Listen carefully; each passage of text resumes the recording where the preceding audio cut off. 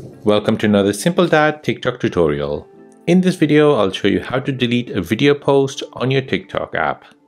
Before moving on to the video, I would appreciate if you can let me know if this video is helpful or not. You can do this by hitting the thumbs up button or the thumbs down button. So you might be in a situation where you accidentally posted a video to TikTok and now you want to delete it before everyone views it. So let me show you how to do this.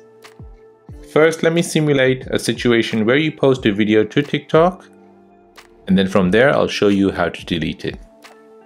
The uploading process will begin, and at this time you won't be able to stop it. Let it completely finish and then let it show up in your profile page. So as you can see, it has showed up on the profile page. Once the video shows up, tap on it. Now tap on the three dots at the bottom right.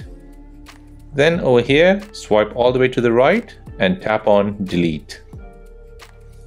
Confirm it one more time, press delete, and the video will then be deleted. And that is how to delete a video post on TikTok app. If this video is helpful, then please subscribe to see more videos like this. If you have any other questions, then please do let me know in the comment section down below.